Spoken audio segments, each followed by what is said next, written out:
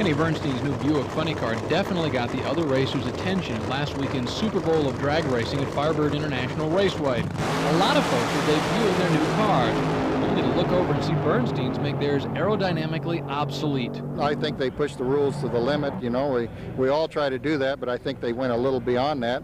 I'm not upset about it. I know a lot of people are. It's just going to make us go back and do a little homework on our own car. No one seemed too concerned that the car was illegal, rather that it means funny car is in for some serious changes.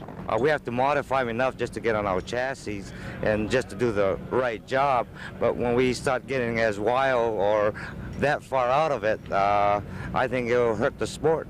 Bernstein dominated the weekend, but ironically, he didn't win. He finally faced John Force, and technology gave way. And I wondered how we were going to beat it. I kept looking at that lane at, like you said, that $1 million in aerodynamics over there, and it scared me. And it was all I could do to stay in my own lane and put a little edge on him on the starting line. And my car stepped up and ran a little bit quicker, and he fell off. But while Force won this time, he is quick to admit his car is heading for the shot and for a few changes. In Phoenix, I'm Rick DeBruhl reporting for SpeedWeek.